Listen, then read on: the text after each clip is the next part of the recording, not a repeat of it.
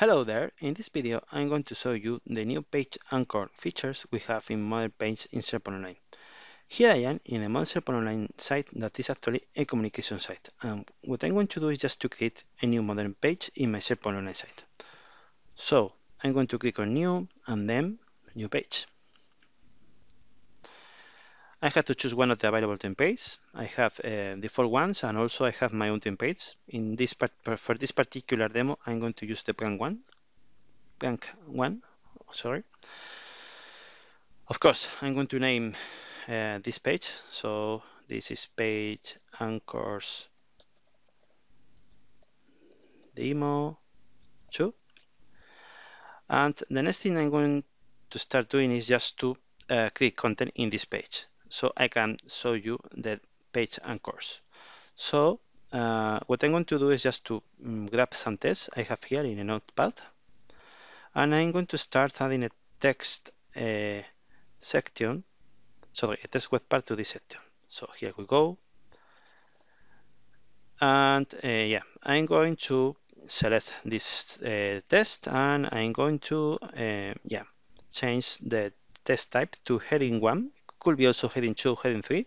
And for these 3, I'm going to have a page anchor. That is actually what I'm going to show you today. So it's fine, heading 1. And I'm going also to change the background of this section. Yeah, blue is great. And the next thing I'm going to do is just to add a new section. Yeah, one column section, and again I'm going to add a text web part. Here I am, and I'm just going to copy and paste some more text. This is the text, and for this section I'm going to change the background to different color, a light blue or soft blue. This is strong blue, correct? And I'm going to repeat myself the same operation. So I'm going to add a new section, one column, yeah, and then again a text web part, sorry, and I'm going to grab some text from the Office 365 for IT Plus book, just for this demo purposes. So I'm going to grab this title over here. Again, I'm going to define this is a heading 1, not heading 3, correct? And I'm going to change again the background to strong blue. Perfect. I'm going to add again a new section, one column, and I'm going to add text web part to this section, and I'm going to copy just this content. Fine. And again, I'm going to change the background of the section to soft blue. And next thing I'm going to do is to add a new section here, where I'm going to create a kind of table of contents. So again, what I'm going to do here is just to add a text web part, table of contents. Yeah, I can also define this as heading 1, is okay. Yeah, let's do that. And I can put in bold, and I'm going to add some text. In this particular case, a bullet list. Yeah, and you will understand what I'm doing in a minute.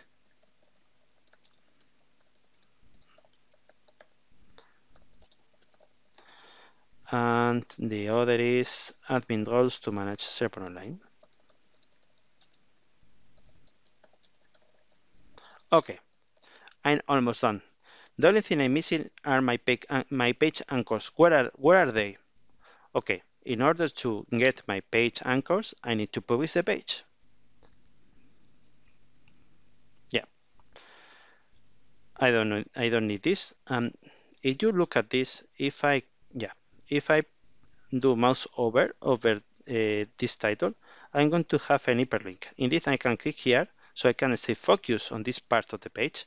But the most important thing is that I have a link, so I can copy the link address. I'm going to paste here, sorry. So we can analyze also just the URL of a page anchor. As you can see here, basically is The first part of the page anchor is just the current URL page, and then we have a dash. No, sorry, yeah, we have this symbol, and then we have just the text we define as heading 1. Okay, I'm going also to grab the page anchor for the other header. Here we go, copy link address, and I'm going to paste also in this node, in this notepad. So the next thing I'm going to use is just to use these links in my page. So I'm going to edit again. I'm going to change before doing anything, yeah, the background to this case neutral. And yeah, this is what I'm going to do, is just to define this is going to be a hyperlink. First one.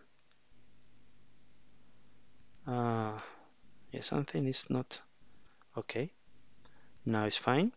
And then I'm going to do the same with the other one. Here we go. So let's select the test and add the hyperlink here. Cool. Now, the last thing I'm going to do is just to modify the header of the page. So I'm going to use a recent picture image I was using in this site. Fine. And I'm ready now. I can republish the page. Yeah, you can see that I have a lot of text. But the most important thing is that if I click over here, yeah, I'm going to be redirected in the same page to the section where I have the page anchor, and the same with the second one. Cool.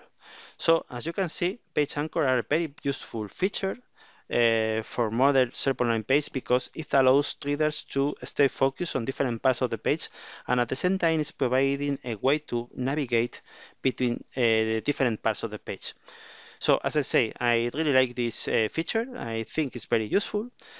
And that's all. So I hope you have found this video interesting. And yeah, talk to you soon. Bye bye.